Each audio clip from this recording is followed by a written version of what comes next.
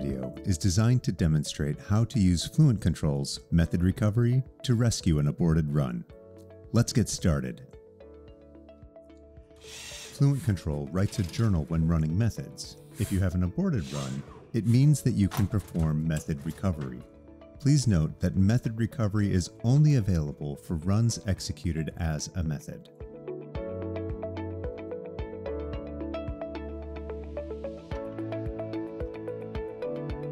A method recovery symbol is shown in FluentControl and Touch Tools immediately after a method aborts and the software returns to edit mode.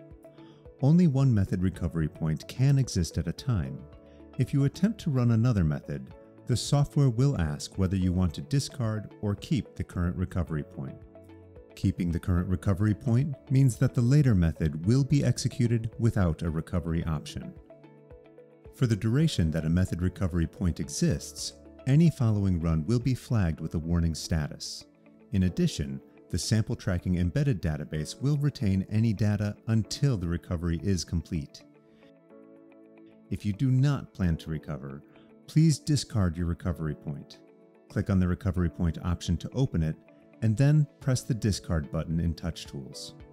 Or you can return to the edit mode on the main screen and discard the recovery point when it prompts you to do so. For now, we're going to focus on how to recover the run. For example, you may want to exchange the tips or perform a flush before recovering the run. FluentControl always recovers from the same script line where it aborted, so make sure the instrument is in the same state. At this point, execution of direct commands or even scripts is allowed. Here, I'm going to exchange the tips by executing a direct command, drop tips, and then get fresh tips. Now that the instrument is back in the same state as when the run aborted, click on the method recovery point and the software will display the script on the first screen.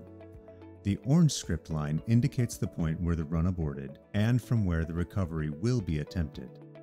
Proceed to the next screen in Touch Tools that indicates the required state of the runtime work table. Please check that all labware are placed on the work table as shown on the screen. When you are ready, recover the run. And there you go. The aborted method is now recovered, and you can continue with your run.